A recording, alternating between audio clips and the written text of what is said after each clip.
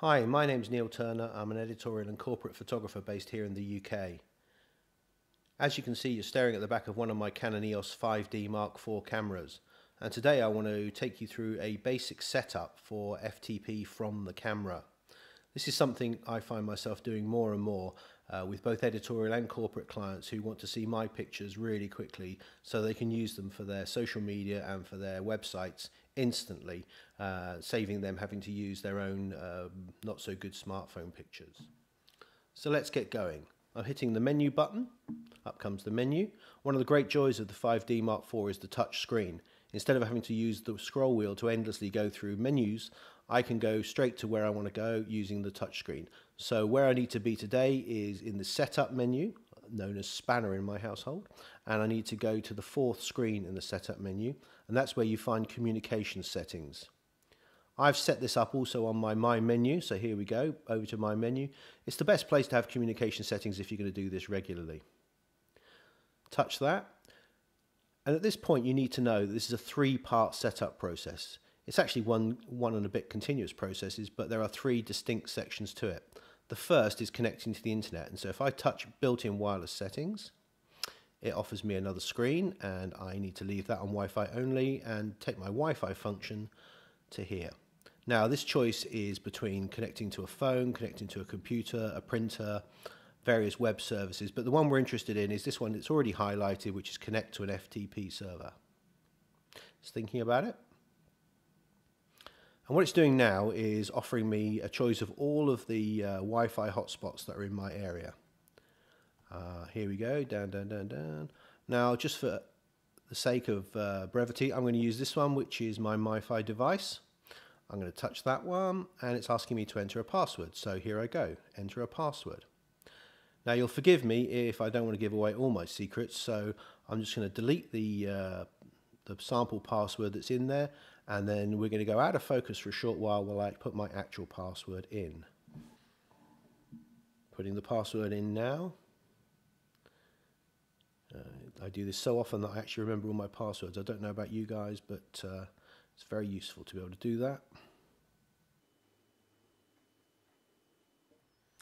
My password was obviously okay because it's now asking me how I want to set the local IP address.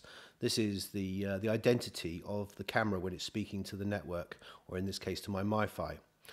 My MkIV is very happy giving out IP addresses locally, so it's going to set it automatically. I've chosen automatic settings. Okay, the good news is we're at the end of the first stage of setup. We're now effectively connected to the internet, and the camera now wants to know which FTP mode I want to connect to, and it also will want to know which FTP server I want to connect to. So difference here is FTP or FTP secure. Most of the servers I'm connected with are FTP, so we're going to go with FTP. Now it wants to know what the address of my server is. Now I'm not going to give you a whole load of out of focus settings here, so what we've done is we've made up a set of settings, and we've made up an address. This address doesn't exist as far as I know, but it's important that you realize that at this stage whoever owns the server will have given you three very important pieces of information. They'll have given you the server address, they'll have given you a logon, and they'll have given you a password. And you'll also find they might have given you a folder to go to, but we'll talk about that in a short while. So the address settings, here we go. I'm going to touch address settings. And here we go, we've lost the touch screen. I don't know why, but the camera doesn't like you using touchscreen for putting in a server name. Maybe it thinks it's too vital. So you have to use the dustbin button to delete what's there. And then you use the up and down rocker to go up and down, and the scroll wheel to go left and right to spell out the name of your server. Now, some servers have a numeric address and some have a alphanumeric address.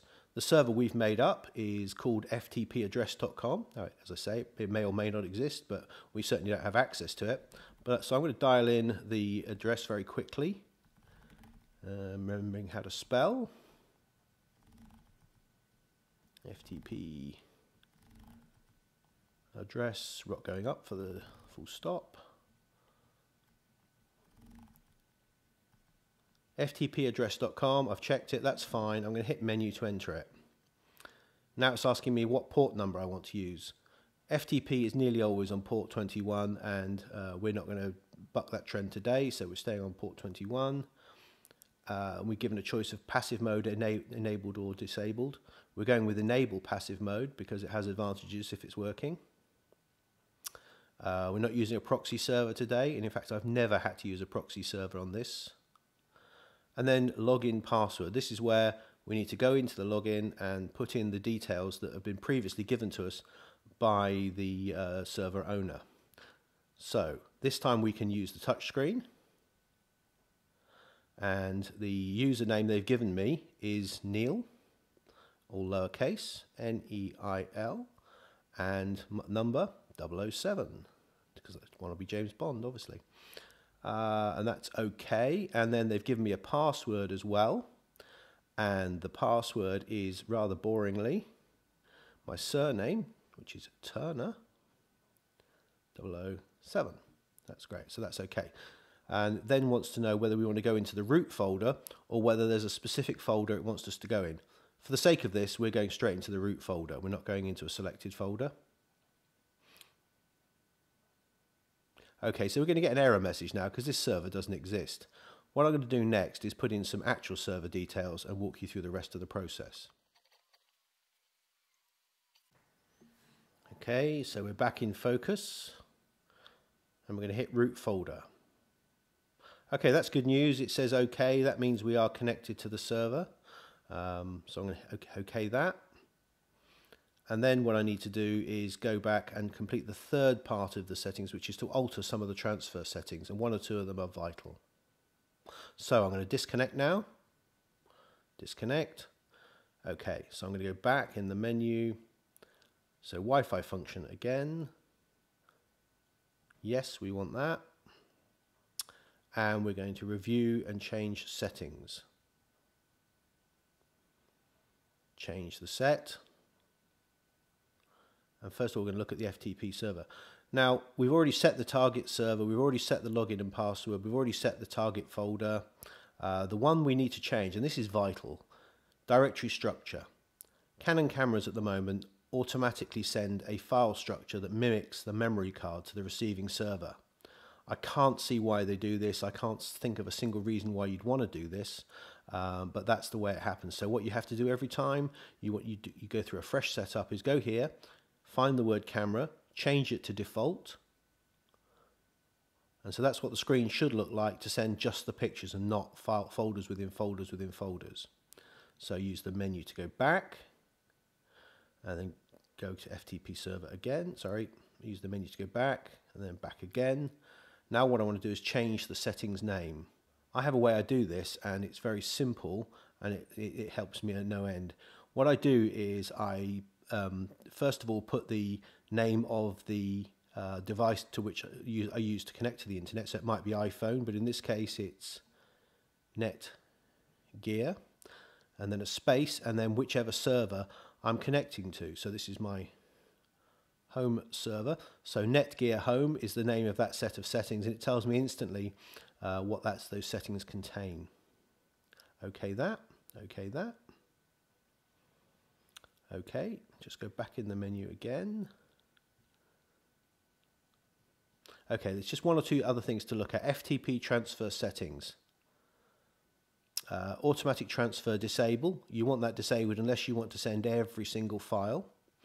Transfer type size.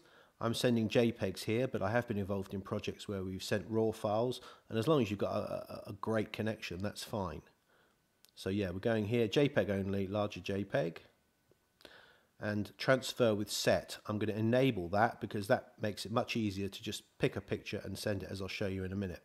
So I'm now happy that all my settings are there, so I've completed all three parts of the setup.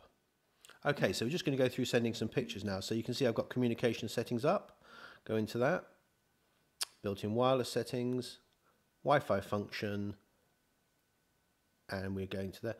Now you can see it's already set up the only set of settings I have. So that's okay. And I just need to connect. So if I hit connect and OK, that should now have me connected to the server. I bring this up and you can see these little icons here, the transfer icon and the transfer with set icon.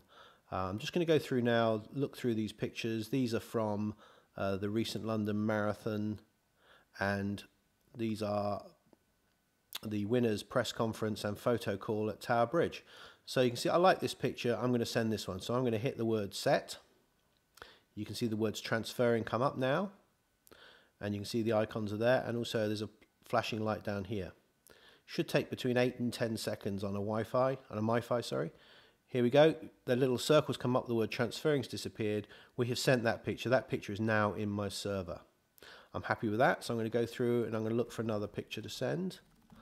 I'm looking for one with press photographers in the foreground and the winners with the trophy. There they are. There's the winners with the trophy. There's the press photographers in the foreground. Excellent. I'm going with that one. And that's now transferring again. So again, the flashing light, you know it's happening. The word transferring's there. We should get the circle any second. There's the circle. Now, if the transfer fails, that circle is a cross. And it should give you the option to retry. So there you go. The picture's gone and the walkthrough is pretty much complete. If you want to know more about me, more about what I do, and read my blog, you can go to www.dg28.com. Thanks very much for listening. Cheers. Bye-bye.